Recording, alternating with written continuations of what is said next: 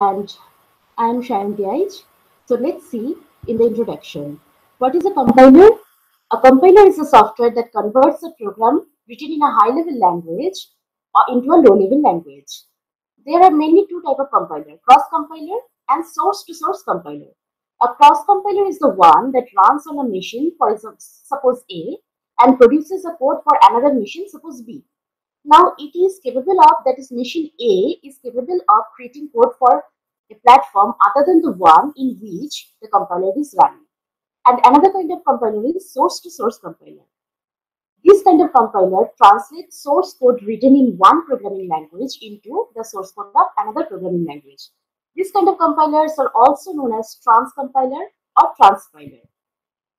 Now coming to the topic, our topic is parse tree. So what is parse tree? This term parse tree consists of two words, parse and tree. Now parse means to resolve a sentence into its component parts and describe their syntactic roles, or simply it is an act of parsing a string or a text. And tree, as we all know, it's a abstract data type, unlike linked list, stack and cube, but it is non-linear. It consists of a root value, subtrees or youngsters, with a parent node represented a group of linked tree. Now, what is parse tree? A parse tree is a hierarchical representation of terminals or non-terminals which represent the derivation of a grammar to int input strings. The starting symbol of a grammar must be used as the root of the parse tree, and leaves of a parse tree represent terminals. Each interior node represents production of grammar. Now we will be seeing some of the rules of drawing a parse tree. All leaf nodes must be terminals and all interior nodes must not be terminals. And in-order traversal gives original input string. Okay, now we are moved to the uses of parse tree. So first we can see that it helps in making syntax analysis by reflecting the syntax of the input language. And second point is that it uses an in-memory representation of the input with a structure that conforms to the grammar. And last but not the least, the advantage of using parse tree rather than symmetric actions, you will make multiple passes over the information without having to reprocess the input.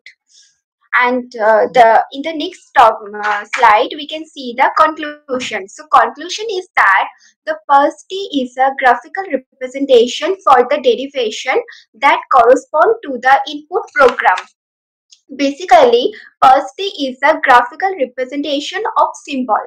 The symbol can be terminal or non-terminal. The root of the parse tree is the first symbol. Parse tree follows the precedence of operators. Context-free languages and regular languages are both closed under the operations. We all know that it is always closed under union and concatenation operations. Next slide. So the next question is the state true or false. Which of the following explanation? The final state machine can be designed to add two integers of any arbitrary length. But the answer is false, because the final state machine cannot have finite. It has a finite memory, so it cannot hold or cannot store that many amount of bit of in the arbitrary length string. Next slide. Now question number 3 state whether the following statement is true or false. Regularity in is preserved under the following operation in operation of string reversal. Answer is false. Next slide. For a context-free grammar is ambiguous. Yes, and then the options are: a grammar contains useless non-terminal. False. It produces more than one parse tree for some sentence. Yes, that is the answer. Some production has two non-terminal side by side on the right hand side. No, it's not.